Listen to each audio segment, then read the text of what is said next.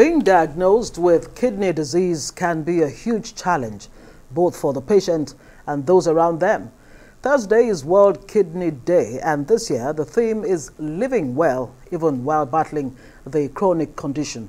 Arise correspondent Amaka Okoye reports. Kidney disease is a huge problem around the world, but experts say even chronic cases can be treated. We need to prevent. And so this year, 2021, we are trying to raise the awareness. We're trying to increase awareness among Nigerians that the prevalence of this disease is on the rise. And there is like this everywhere. The diagnosis and management, particularly in advanced stages of kidney disease, has a severe impact on both patients and caregivers. We have a rising incidence of nephrology issues, disorders in children. What typically causes kidney disorders in adults is slightly different from what typically causes such in children. We make use of only living donors in Nigeria. So when it comes to living donors, you and I know that it can be a little challenging to convince someone to part with one of his kidneys. The fact that he has to undergo his surgery and to give one of his kidneys away. So these individuals will require some good level of counseling and education. These parents have a 10-year-old boy battling the disease. This sickness started about 2 years ago now, when he diagnosed as a kidney disease in the University of Uyo Teaching Hospital, Akwa Ibom State. So, and ever since then, we have been battling, keep on medication, started dialysis.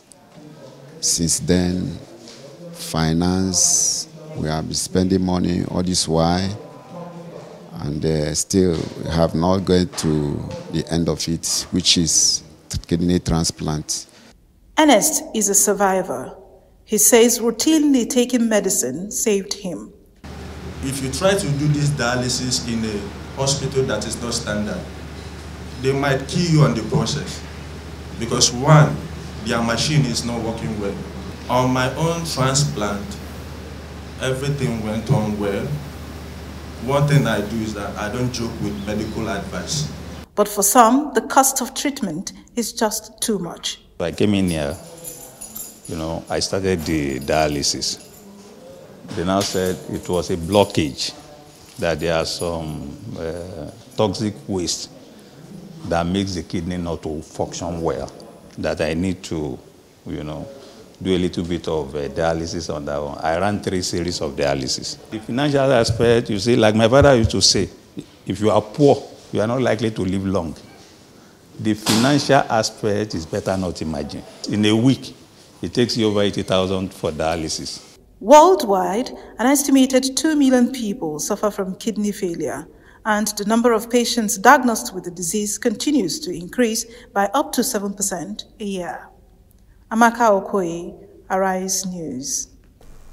All right, well, for more on this, we're joined by Olalekan Olatise, consultant nephrologist at ZENITH Medical and Kidney Center. Great to have you on Newsnight. Thank you. Okay, let's start from where we should start from, actually, which is what's the kind of numbers we're looking at in terms of those who are suffering from kidney disease in Nigeria? Well, it's getting to an epidemic proportion in Nigeria, and even countries with robust economy find it very difficult to cope.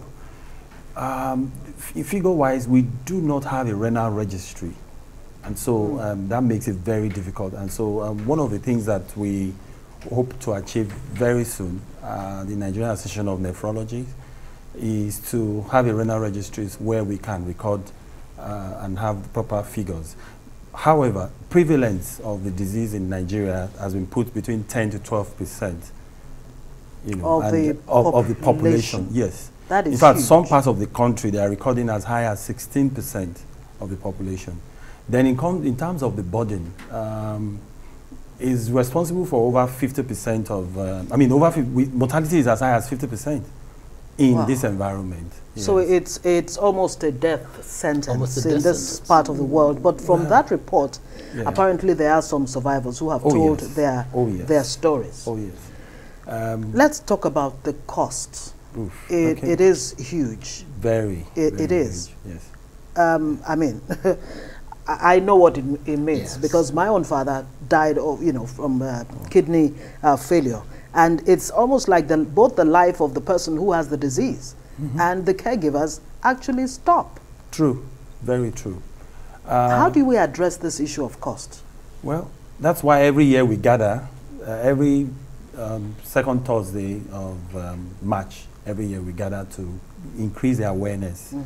One thing that we hope to achieve is prevention. If we can prevent it, then we will not, the cost is enormous.